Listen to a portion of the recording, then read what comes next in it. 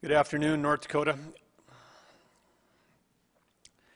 I want to start off with some gratitude for all of you that are tuning in regularly, whether you're watching live or whether you're watching on the replay, because we know we've got a lot of folks, get a lot of notes, cards, letters, calls, texts from folks that are watching.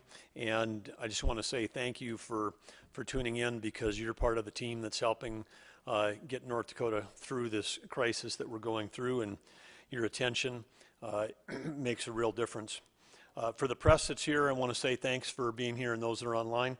As you know, when we left here under 24 hours ago yesterday, we hadn't planned on having a press conference, but we've got a significant increase in cases again in North Dakota today. We've also got a specific outbreak at a manufacturing facility in Grand Forks. And we want to give you an update on everything that the state is doing to respond to that.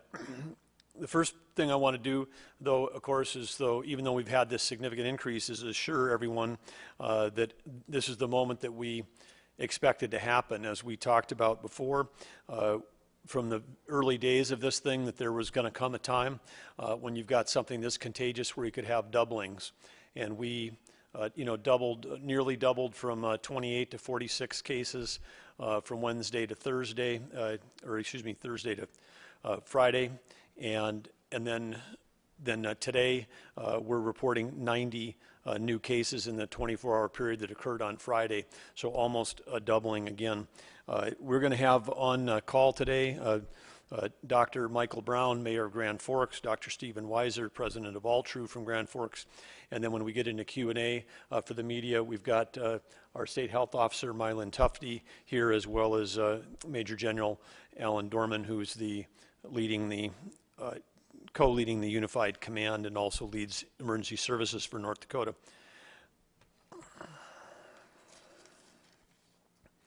Let's take a look at the numbers. 90 new positives, so again, far and away our biggest single day. That comes out of 621 tests, so we had a very positive testing day. Yesterday, again, in terms of test counts, we still want to keep getting number of tests taken to go up and up. But I'm sure in the upper right-hand corner of the slide, it jumps out at you that 14.5% in terms of our today's positive rate. That's our first double-digit day that we've had, and we jumped right into double digits there fairly strongly. It's the fourth consecutive day in a row that we've had our highest number of positive cases. So again, we're in that point that we've talked about, which is the curve ramping up. In the lower right-hand corner, you see the 4.1%. That's the trailing average rate, which had always been trailing about around 3%. 3.1. Now it's jumped a full point on the last 4 days. We are no longer the second lowest in the nation. We're now the fifth lowest. We're behind Hawaii, Alaska, Montana, and West Virginia. But with a good testing effort, we're back at that number 10th among states on per capita testing. And we want to, again, continue through things we can control, which is how much testing we do, working with all the providers to make sure that we stay in the top 10 of tests taken per capita. On the next slide, we want to talk about the number of actives. We're now at 336 active cases. That's a significant rise from yesterday.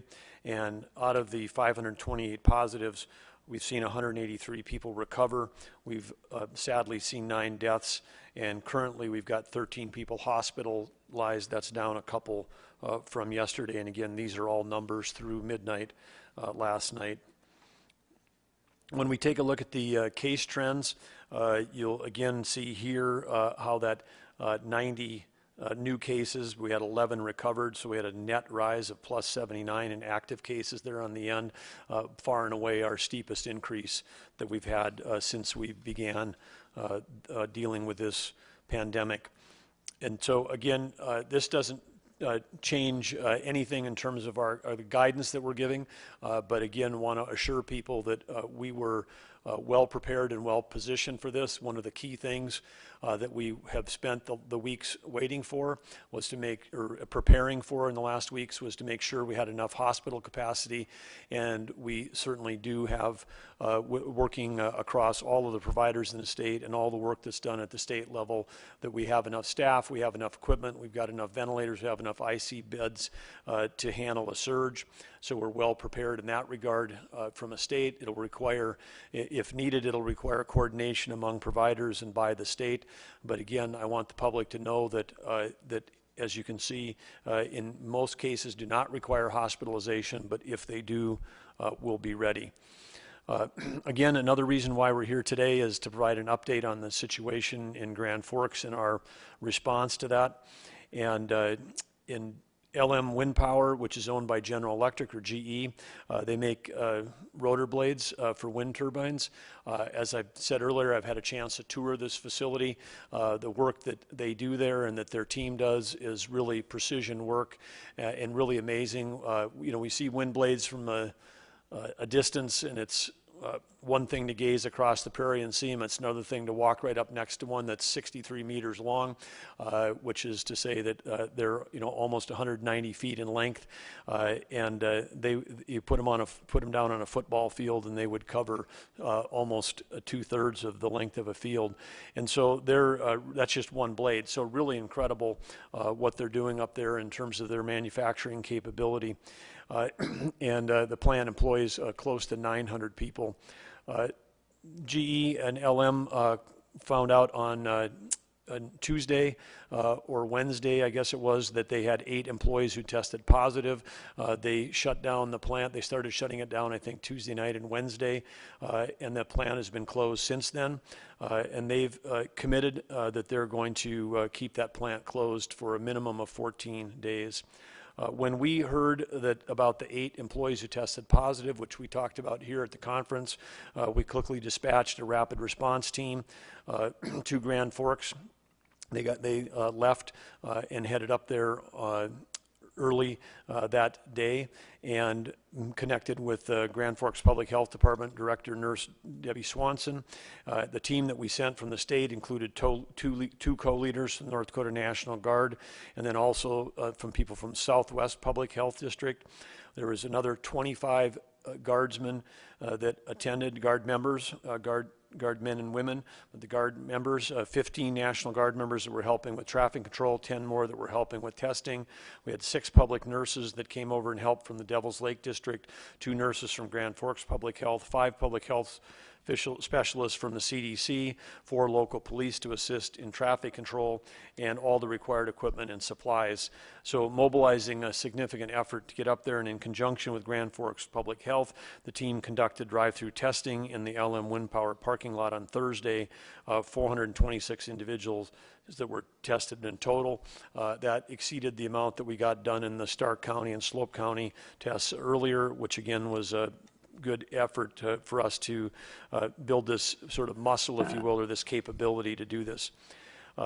In terms of the testing that's been accomplished so far, of the 426 tests that were taken in the LM parking lot drive-through testing, 374 of those have made it through the lab. Results confirming 88 positive cases associated with LM Wind Power, and of these 88 cases, 66 of those were in today's count, so that means 22 of them came after midnight. There are an additional 22 cases that were confirmed either by local testing at Altru with the on-premise testing that is now being deployed, and so that's how we get the up to the 110 number. We know we're still doing some work on this. We know at least 8 of those individuals in the 110 are Minnesota residents. And so again, when you try to net some of this out, as we're reporting North Dakota numbers, you'll have to take that in consideration. But given that all of these team members work in North Dakota, that all of them are in the Altru or the North Dakota Health Service area, as we've been saying from the get-go on this whole thing, that we're going to be taking a look at the counties that border and are part of the service area in Minnesota, and treating those as part of our hospital planning and treating those as part of our rapid response plan, because those individuals may live in East Grand Forks, but they're going to be likely receiving care from a North Dakota provider. The final 52 tests that are not yet run through the lab will be completed by this evening, and then we've also been following up, of course, with a extensive contact tracing, and we'll know exactly how many team members, how many household residents and others that they may have had close contact. The individual case investigations will continue and be ongoing, but in conversation with Debbie Swanson today from the Grand Forks Public Health Department, we've got over 20 people deployed working specifically just on LM contact tracing, and we'll bring more resources to bear as needed. One thing I want to add with this plant closure, GE has been a great corporate citizen in that as they're asking their employees to stay home during this time period, but in addition to that, they are paying their employees during this 2 weeks that the plant is closed. They're also doing thorough plant cleaning that's already been started. They're doing that while the plant is closing. But there's a key piece of news here, which is that given that quarantine and isolation are critically important at this juncture to prevent further spread, therefore as authorized by North Dakota law, State Health Officer Mylyn Tufte today is issuing a quarantine order for all LM Wind Power employees.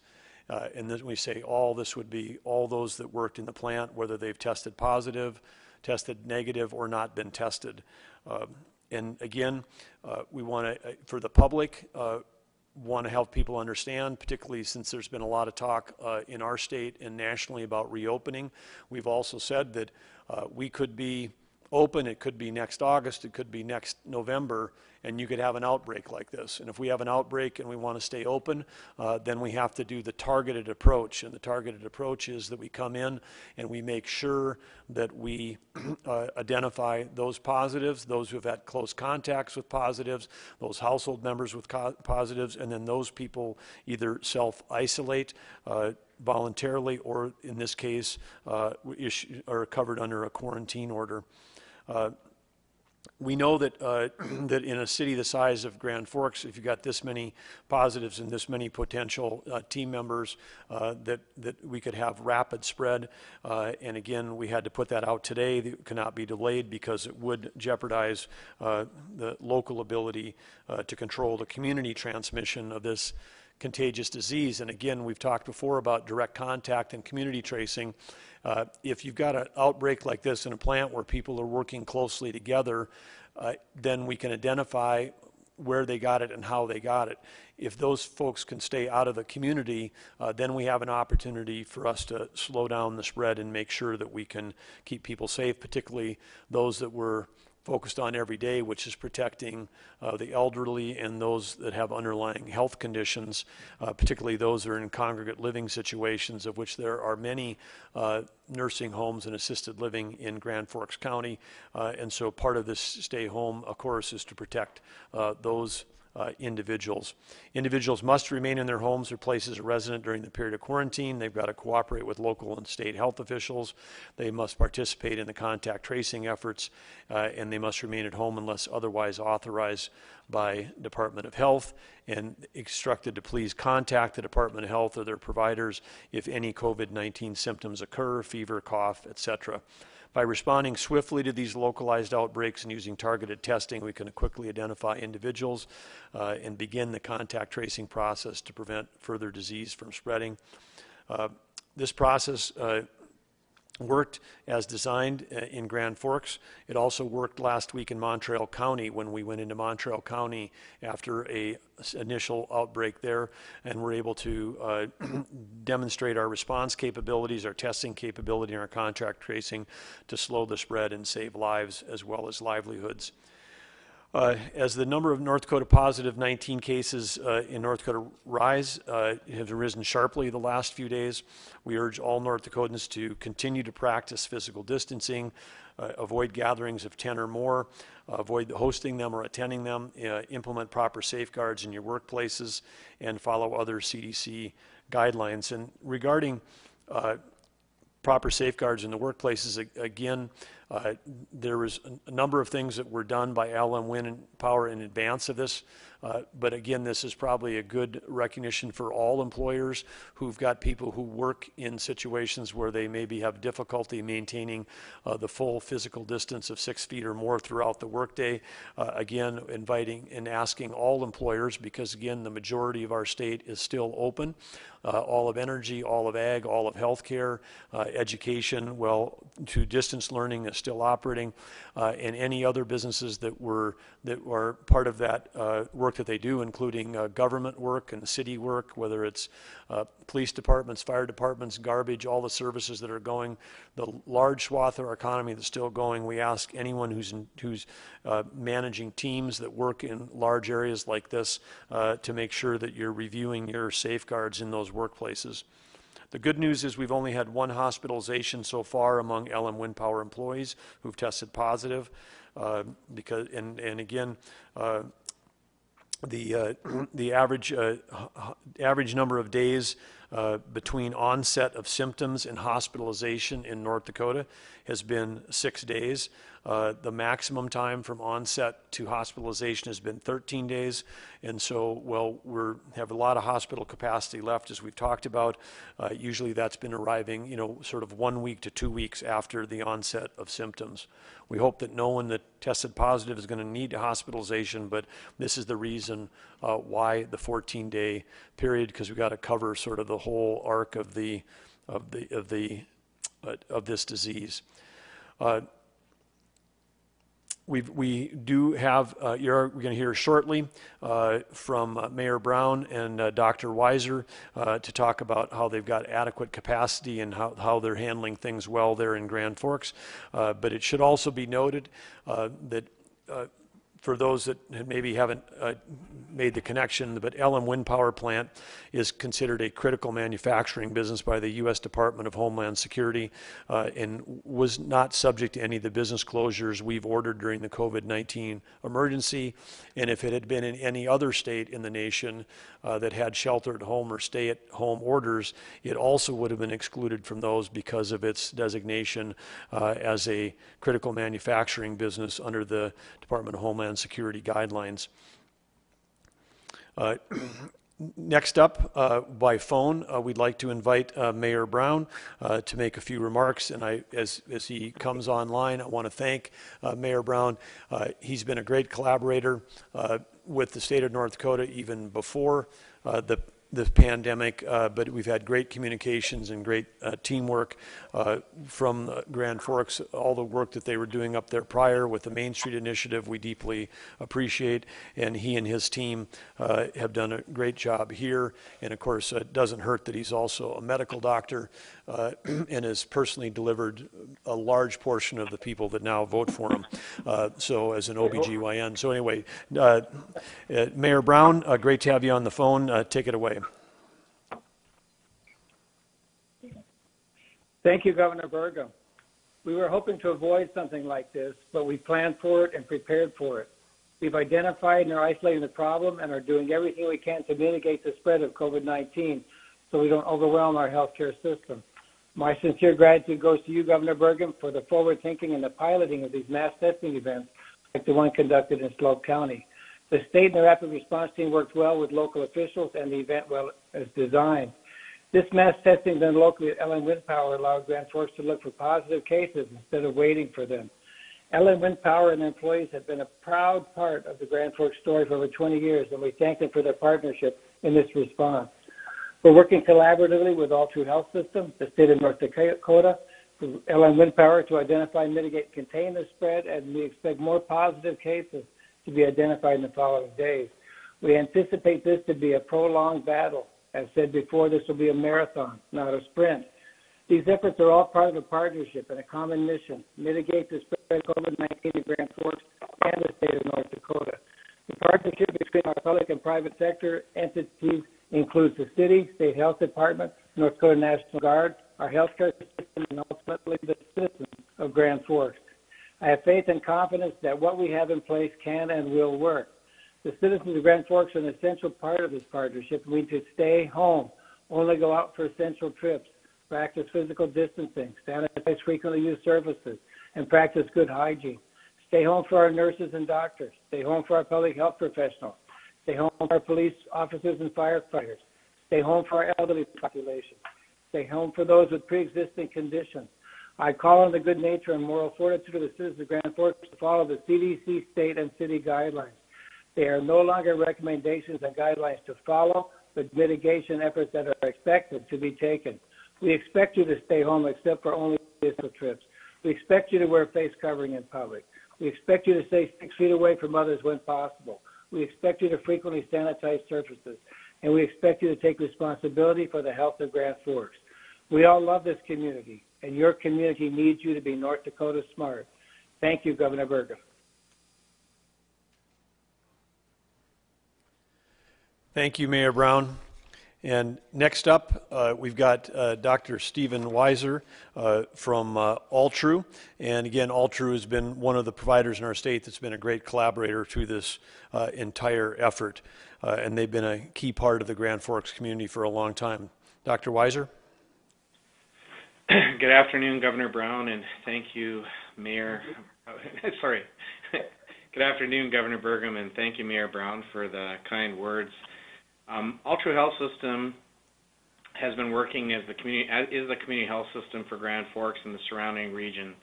We've been working closely with our partners in public health, as well as the mayor and the North Dakota Department of Health, ensuring that appropriate testing and care for COVID-19 patients over the past 5 weeks now.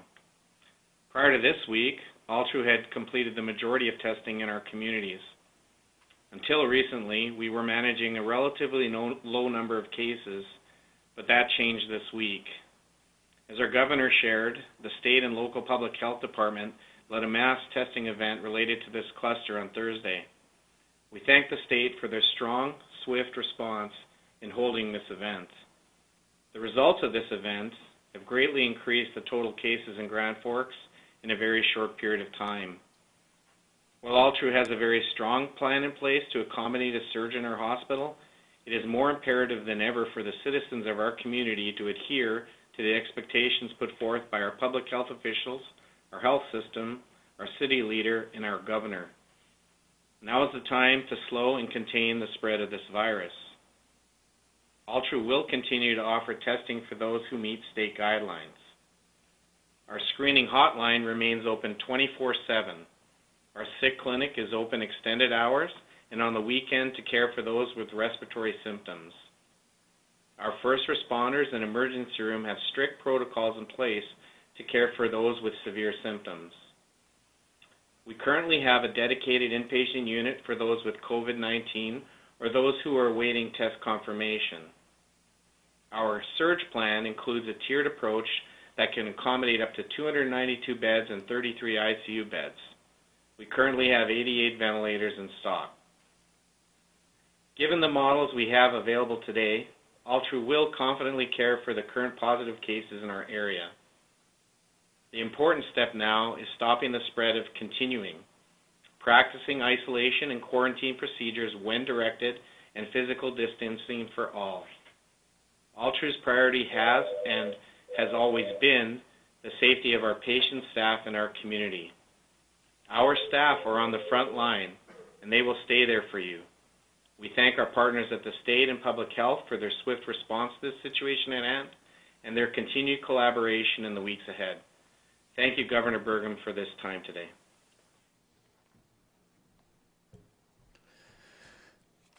Thank you, Dr. Weiser, and again, thanks for you and your team and all you're doing. And I know that the locals in Grand Forks can find that hotline number, I'm sure, on the Altru website as well, and we'll maybe make sure that we get that information out as well. But thank you for that. Next topic relates to homelessness. As we know that homelessness is a situation for some people in our state, and while we wish it wasn't so, it is. There's a lot of misconceptions about homelessness, where people may think that this is a permanent population. The reality is people move in and out of this state, and it can happen to young mothers, it can happen to unaccompanied adults, it can happen to anybody of any age. And when it does, it's usually with that condition of homelessness, there's also the co-occurrence of physical health issues and mental or behavioral health issues. And so this population, we know that having health in your life starts with having a safe, healthy home. Many of these folks that are currently in homelessness have been in shelter situations at times. We had a description here by Chris Jones a few days ago talking about some of the efforts, but we do know that outbreaks can happen anytime you've got congregate living situations. And we've been paying particularly close attention to these populations that might be at risk due to age, underlying conditions, or circumstances. And it's being at a greater risk does not mean that an individual is a greater threat of spread. It just means that we must support them with the right kind of supports. Yesterday, DHS from North Dakota announced a new temporary shelter program to serve vulnerable individuals who are homeless and cannot stay at existing homeless or domestic violence shelters because they've tested positive for COVID-19. And when you test positive for COVID-19, you fall under the quarantine orders that we previously issued. So this new program, serving those with truly nowhere else to go, is serving 12 people across communities in North Dakota. And if needs grow, the program can be expanded to serve homeless individuals who need to self-isolate, and we're offering this opportunity in Bismarck, Devils Lake, Dickinson, Fargo, Grand Forks, Jamestown, Minot, and Williston. Local Human Service Zone offices will work directly with any individuals or families that are referred to the program by a homeless shelter, a domestic violence shelter, a hospital, a public health unit, or other partner agencies. It's important that people must be referred. Shelter location information, you can find those locally, and any one of those can then refer you to local human service office. Regional Human Service Centers will provide homeless case management services to participants in temporary shelter programs, and will also make sure that they've got access to nursing support and meals. This temporary shelter program supports our ability to serve vulnerable North Dakotans who are unable to quarantine in a home of their own and prevent outbreaks from occurring within vulnerable populations that are served by our homeless or domestic violence shelters. We all have a responsibility, individual in responsibility, to be North Dakota smart, and as a state, we are also working to protect our most vulnerable citizens from potential outbreaks and provide services to keep them safe. Thank you for joining us today. We appreciate very much your being here. Got a couple of quick announcements before we go to questions, and first one is on the pandemic unemployment back payments, which we know this is something we're working. I referenced this with our aging mainframe computer. There's been great work that's going on by the team over there that's kept it going for these past decades, as well as NDIT and our vendor partners that are helping us. There was about, because of the high volume, and we've got to pay by back weeks, there was about 60,000 back weeks. So take number of people times number of weeks, and that's how you get 60,000 back weeks. Many of the individuals, had more than 1 week of these FPUC payments on the list. We were able to come up with a workaround, but the workaround wasn't allow us to do a run where we could do all 60,000 at one time. So we split it into 3 runs over 3 days. So 20,848 weeks worth of checks were completed through Friday night. That amounted to $12,676,389. Though that amount should be in claimants' accounts on Monday. We've got 2 more runs of this 20,000 plus that will likely be similar dollar amounts, and we'll be running those, attempting to get them run over this weekend if we can keep the system up and running. But again, I want to thank the team over there for their creativity and diligence and round-the-clock work to deal with this unprecedented load of work. Of course, North Dakota Smart, which we've talked about, and you see up on the slide here, again, all of these same principles stay in place that we've talked about over and over. Stay home, stay healthy, stay connected. You heard Mayor Brown talk about this, but when we have outbreaks like this, we want to target them with testing like we did, which is going to drive our percent of positives up. We want to get in quickly with the quarantine for those people who may have been exposed, and that allows us to stay on a path for the North Dakota Smart restart. But again, the North Dakota Smart restart is going to be driven by data and numbers, not by the calendar. 2 of the criteria in the federal program for reopening include a drop in your case count and a drop in your 14-day average. And in the case of North Dakota right now, we're going up in both of those cases versus going down. So the North Dakota Smart guidelines, more important than ever. If you're someone that's interested in making sure we have a North Dakota Smart restart as soon as possible, then all the more important that to follow these rules right now, because we know there are more active cases in North Dakota now than there ever has been. And so therefore the potential positive contact with an active case or someone else who's had contact with a contact is greater than ever. And so these rules more important than ever. And then lastly, on a note of gratitude, before we go to Q&A, I want to say, bring another quote today, a quick one, but the quote is that nothing is more beautiful or powerful than an individual acting out of his or her conscience. Because by doing so, they thus help bring the collective conscious to life. And again, we've talked a lot about individual responsibility, but it is a beautiful thing when people are exercising their individual responsibility, and as part of that individual responsibility to themselves, to their family, and to society, they can help keep North Dakotans safe, particularly those who are most vulnerable, that we're working every day to try to protect them from this deadly disease. With that, we'll stand for questions. And again, thanks everybody for being here today. Radio legend Dave Thompson, quick, out of the box, first hand up today. Fairly, maybe a little bit more esoteric, but Governor, do you know about the number of people who were tested? How many were from Minnesota and how many Minnesotans were positive?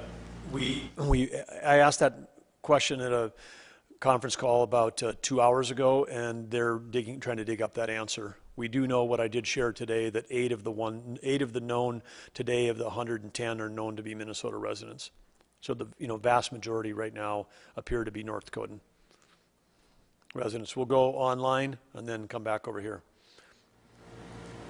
Matt Henson with WDAY. Do we know how many of the positive cases were asymptomatic? That's part of the investigation, Matt, that's still going on. We did not have that at press time today. But when they'll continue to do the case tracking on all of the remaining ones. We'll get some more testing results in tonight, and then we'll have more information on Monday on that. Jeremy and then Jacob. This might be a question for Mylin as well. I'm wondering if the quarantine order for LM workers also applies to people who live with them, whether they're family or just a roommate, something like that. Could you hear the question, Mylin? I think I know the answer, but I want to make sure I can confirm. And the question was, does it apply to people that live with them? And it does not. It applies to the people that were employed by LM Wind Power. So the actual quarantine order that has the effect of the state health officer is for the employees. We are, of course, asking, if, as we've had all along, if you are living with someone who's positive, presumed positive, waiting for a test result, we would ask that those people also follow the guidelines as well. But the quarantine order specifically only goes to the employees. Do you think that fact will limit the effectiveness of the order? Yeah, compliance, if you have low compliance, it limits the effectiveness. But in this case, we felt, again, we're trying to have the right touch of applying available law with appealing to individual responsibility. We know that the GE LM has also asked their employees voluntarily to stay home as well. So we think that between their employer who's paying them and the state quarantine order, plus the appeal to social and responsibility and individual responsibility, will hopefully for everyone in the Grand Forks area get good compliance on this. We do know that of course some people that may be hearing right now at this press conference that they've been quarantined. So we know that may come in addition to the, hey, our plant's closed, but you're going to get paid, and we'd like you to stay home. Now we put the quarantine on top of that. This is something we've talked about with the mayor, but there's a number of services in Grand Forks that are available that they're going to coordinate with LM. If people need to have food brought to them, medical supplies to support people during their quarantine, because not everyone that works there may have a full network to support them. And so again, to avoid everybody having to rush out to get 2 weeks of supplies right now, again, we want people to know that there is support systems in place to help support people in quarantine. We'll go to online and then Lane. Adam Kurtz with the Grand Forks Herald. Can you explain the difference between self-isolation and quarantine, and how is a quarantine order enforced? Mylyn, do you want to come up and take that one?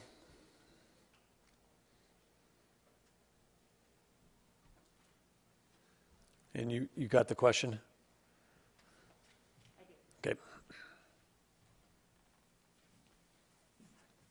So the question about what's the difference between isolation, self-isolation, and quarantine. On self-isolation, those are for individuals that have been symptomatic or tested positive. And the goal with self-isolation is to separate yourself from the other contacts that you might expose yourself to in your household. If there's a way that you could isolate from them, that would be very important. On quarantine is that you haven't tested positive yet, but you have come into contact with someone that we know that has tested positive, and we want you to stay at home for 14 days because you could still develop COVID-19 within that full 14-day period. And then how is the quarantine order enforced, and specifically how will the LM order be enforced? So a quarantine order is enforced at the local level, and for LM, this would apply for them as well, and the employer has done everything is helping to support that.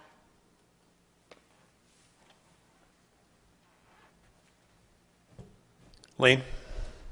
Governor, I might have missed this, but did you, are all the employees that work there at LM being tested, and is that all being done at one time, or are we spreading that out? The testing that was done on this past week did not cover all 900 employees. I think there was 425 tests that were taken, and that was a combination of three things. It was a combination of people that were in close contact with the ones that had previously tested positive. It was other close contacts of people that may have been household members or others that weren't employees but were invited to come and go through the drive-through testing. And then there was also a randomized surveillance test of some people that were not known to be in close contact with the original positives, but just to try to get a sense of some asymptomatic testing of people that weren't there. We do intend, and General Dorman's here to talk about it if we need to get into more detail, but we would likely get back up into Grand Forks with another drive-through testing effort sometime this next week. As Mylyn just indicated, the incubation can occur over a period of time, and if we rushed up and tested another 500 people that were asymptomatic today, we may not get very many positives, because if you may have it, but if you don't have enough viral load, if your symptoms haven't developed, if the virus hasn't developed in your body, you may not show up. So we may be more productive at identifying positives early next week, and so that's in work. But Dr. Weiser is on the phone from Altru. We also have indicated they have enough testing supplies right now. They've had drive-through testing going 7 days a week at Altru. If people, are symptomatic today or have concerns or feel like they've been in close contact, they should call the All True hotline and go through a phone screening with them and then determine whether or not they should be tested. But All True has enough test kits to keep testing through this weekend, and we're in the process of getting more test kits to them in addition to the possibility of doing another rapid response, large-scale testing effort up there early next week. So yeah, testing is going to continue. Jeremy? Follow-up to that, is there an exception to this order for workers who would like to get tested? I'm sorry, to understand that, an exception how? Can they leave their homes to get tested? Yes, of course. You can, if you are,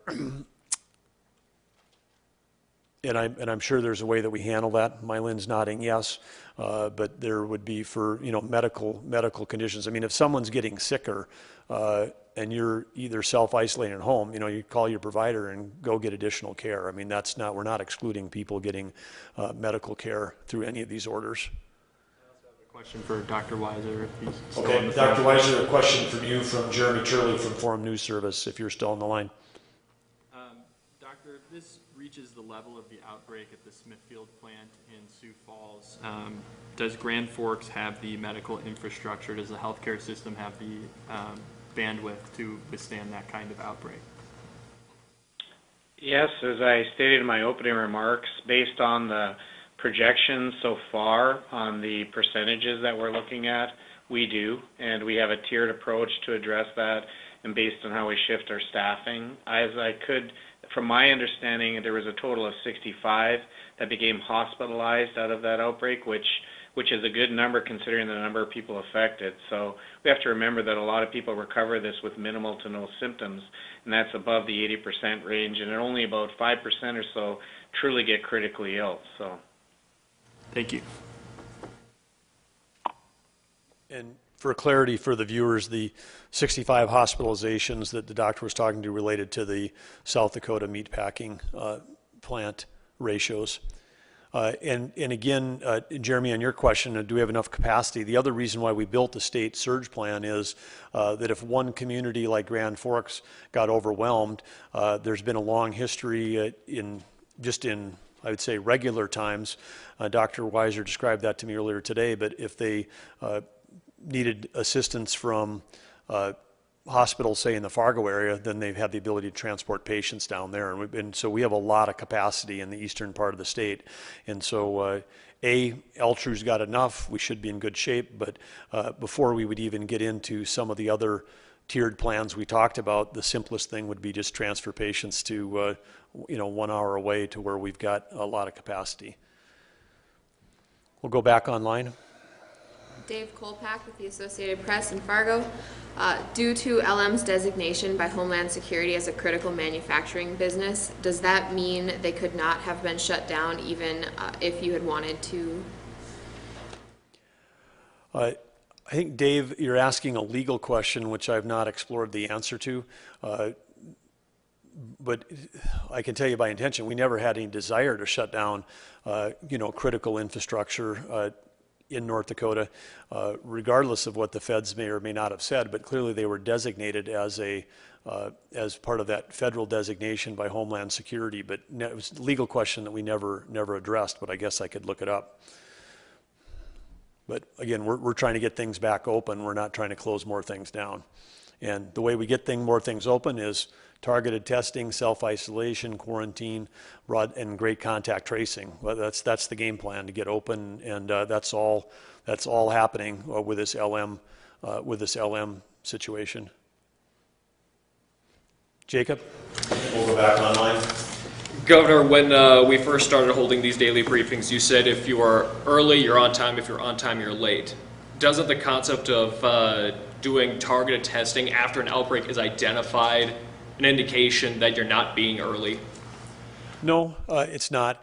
I think what would be discussed to do testing before an outbreak would be called surveillance testing, and very little of that has happened in our entire country because as testing supplies ramped up. I mean, the closest thing that's happened to anywhere in any of the states around us would be what we did in Slope County, where we went in to do a large amount of testing in a county that had, at the time we planned to do it, had no positives. And so that was that kind of surveillance testing. That kind of surveillance testing, or as Dr. Birx calls it, sentinel testing, which is like a sentinel that's out there on front. In military terms, it's an early line of defense, that's sort of on guard. And we would hope as we go forward in the weeks and months ahead that we could be doing sentinel or surveillance testing more broadly across the whole state, where you might be doing a sampling of testing in every county every week. Even with people that are asymptomatic, to just try to you would find it before they even know it's here, before people even know they have it, you get some alert. But the best practice, what we're talking about now, which we've done like we did in Montreal and now we're doing in Grand Forks County, is when you have a group of positives like we had those 8, if we hadn't gone up and said we're going to do 425 tests of people that were known or whatever, we wouldn't have come up with the big numbers we came up with today. So this is exactly what we want to do. We're hunting for positives so we can identify them. In some cases, you're identifying before they've even become ill, and then you have the self-isolation or quarantine orders that go in, and that helps slow the spread in a targeted way versus us having to, more broadly ask everybody to be in compliance about staying home. So I'd say strategy's working, and this is, like I said, this is happening now. Could be happening 3 months from now, 6 months from now, and we'll have the skill to do it. As I said the other day, we have to have the ability right now to be able to do this in multiple communities at the same time. We're fortunate these are kind of coming up one day at a time, but we want to have that rapid response testing and contact tracing capability to do these around the state simultaneously. April Baumgarten with the Forum of Fargo-Moorhead. Are there any plans to do testing in other factories or food processing plants in North Dakota that have large numbers of employees? And is the state doing inspections to make sure these large employers are following guidelines? 2 questions. The first one, it's certainly part of a longer-term plan that we would be trying to do more testing when we've got large populations working in these kinds of facilities. As is the case, however, if you've got a population that is generally working in a manufacturing setting, might generally be younger and healthier, say for example, versus where we've got in congregate living. And as testing supplies come available, healthcare workers, first responders, people that are coming in contact with COVID, and particularly the people that are entering our long-term care facilities, the people that are going to work there every day, we would direct resources likely to those more vulnerable populations before we would just go out and start testing all manufacturing plants. But as I've said before, if there was there will come a time when there is such low-cost, broad-based testing that employers themselves might be doing this testing because no employer wants to have an outbreak. I mean, the most valuable thing for any employer is their team members in this environment, and that's absolutely true when you're in an environment which we will likely return to, where you've got a period we've gone through a period where you have more people, more jobs available than people looking for jobs. Workforce protection is one of the important skills of any successful company, and that testing of your team members and workforce safety might have used to mean slip and fall, and it's also now going to mean workforce safety in terms of protecting against contagion as part of those practices that you'll see. And I think we'll see that at workforce safety conferences. We'll see it all over. There's going to be a bigger component of that going forward. And I think April had a second question, was who's enforcing, who might do, or who would do inspections.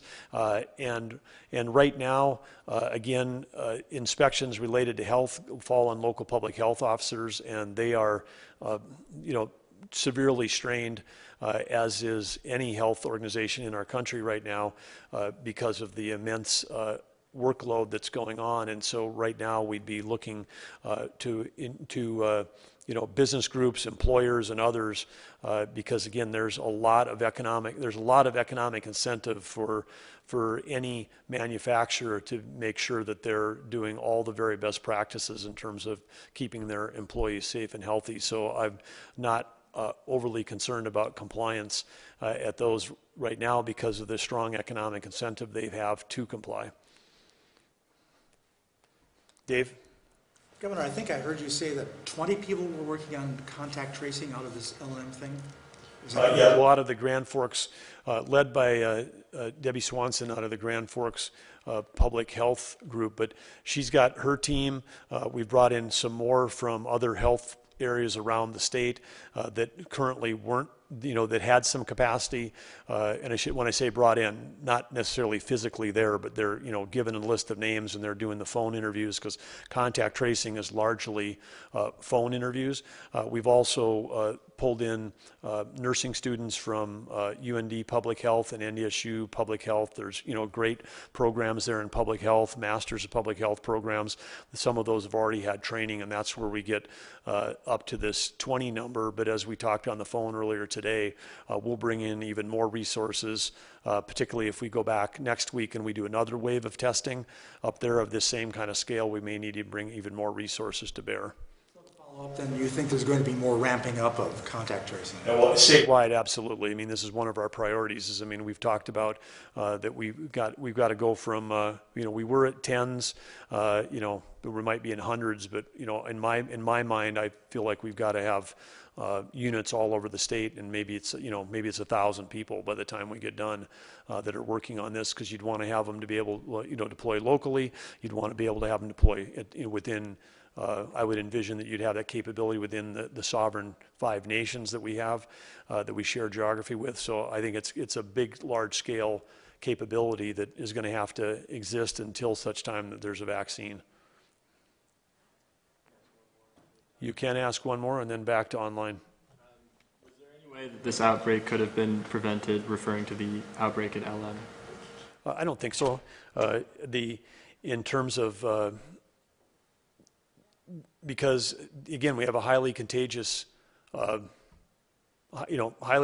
disease that is spread very easily, and we know that even in places where we've got great precaution, like a nursing home where we've restricted visitors for 5 weeks, where they're practicing hygiene within there. We know we've had outbreaks in every state in the country in places where we're desperately trying to keep it out. Now in manufacturing places where you've got 900 people coming and going every day, who've also got families and they're shopping and groceries and all that stuff. The number of potential transmissible moments gets to be, you multiply people times potential other people they see times places they've been, it would be really, really challenging to sort of say, hey, we're gonna prevent that. Okay. Steve Hallstrom, WZFG Radio in Fargo. We've had reports that some hotels are being prepped to act as the temporary homeless shelters you had mentioned. How are these hotels handling individuals so that other guests can feel confident that they are safe from the virus? And will these individuals be monitored to make sure they're complying with any quarantine orders and in line with self-isolation? The last part of that is, yes, they will be monitored and supported. And again, this program that's running through Department of Human Services is, hotels that volunteered to be part of a sheltering program did so on a voluntary basis. We do know that one of the other things when you reduce travel, whether it's air travel, road travel, and all the travel restrictions, that one of the sectors that has had a big drop off in occupancy is the hotel sector, and some hotels have closed voluntarily. Others or just due to lack of business. Others have remained open, and some are seeing this as a way where they can participate as a community member, support the community, and help serve those in need. And all the safeguards have been put in place to make sure that they can create that separation in these cases. So Department of Human Services and the local shelters, I think, doing a great job. We're talking about, I would say, what did we say, there's 12 people currently in the program. I don't know right off the top of my head how many hotel rooms there are in the state. I know there's more than 5,000 just in the Fargo area alone. And so we're talking about, one teeny 0.2% if they're all in Fargo, but the 12 rooms are spread around the state. So this is this would clearly be considered a rounding error in terms of